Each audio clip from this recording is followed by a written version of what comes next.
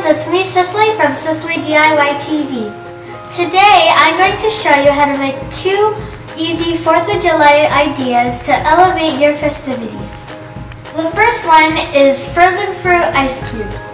You can put it in your lemonade, sparkling water, or mocktails. Or you can rub it on your face. I do this all the time.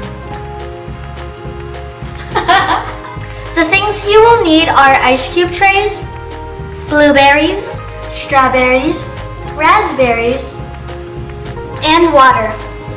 Make sure your hands are washed. And now I'm going to start placing a few fruits in each one. You can change it up by putting multiple or just one kind.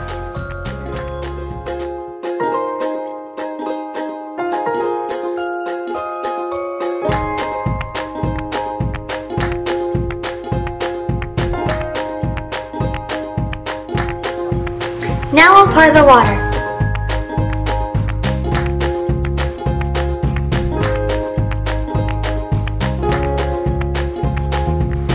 Then we let it chill for 2 hours.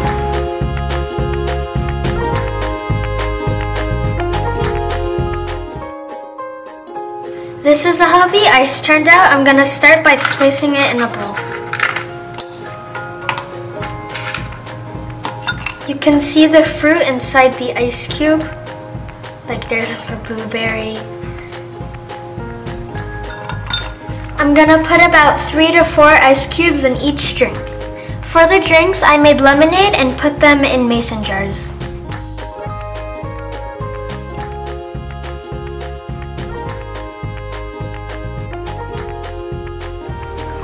To add some yumminess and color, I'm going to add a splash of grenadine.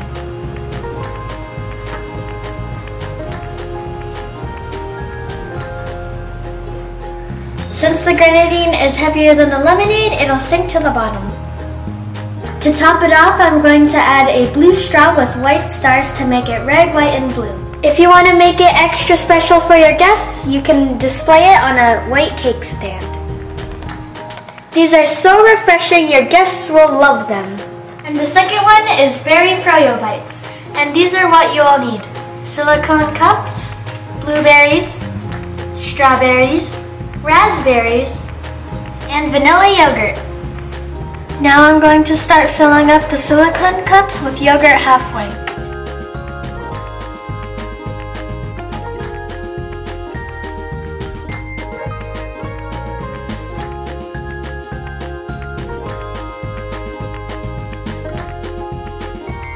I'm going to start putting the fruit in the yogurt, and you can just mix it up however you like.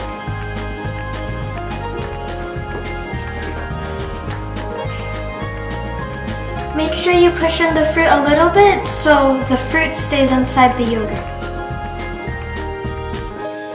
These will be the stripes for the flag.